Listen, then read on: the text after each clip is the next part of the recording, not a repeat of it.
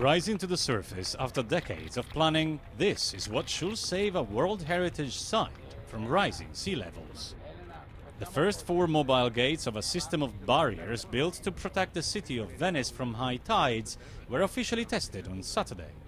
When completed in 2016, 78 of them will be raised from the bottom of the lagoon to stop tides as high as 3 meters from reaching the city.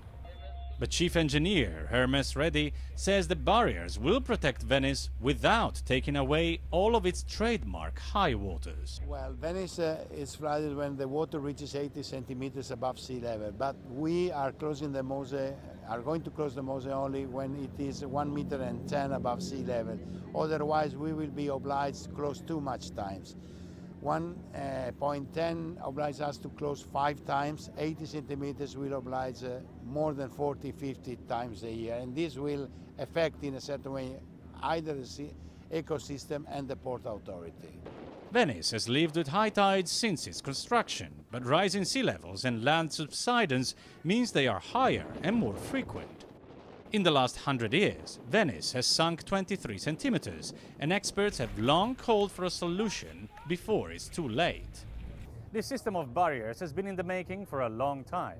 It was first conceived 30 years ago, and it has been under construction for 10 years. At $7 billion, this is one of the most expensive and complex projects ever attempted in Italy.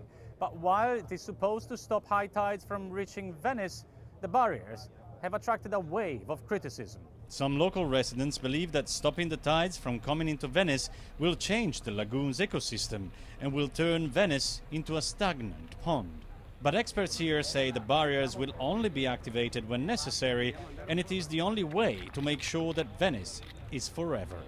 The lagoon will not change its behavior because this is only a temporary closure. The number of closures will be limited, especially in the first year. So the breath of the lagoon with the tide will be interrupted only for a few moments, a few hours. So this will not damage the lagoon itself.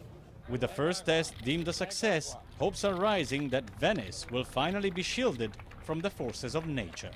Claudio, Lavanga, Al Jazeera, Venice.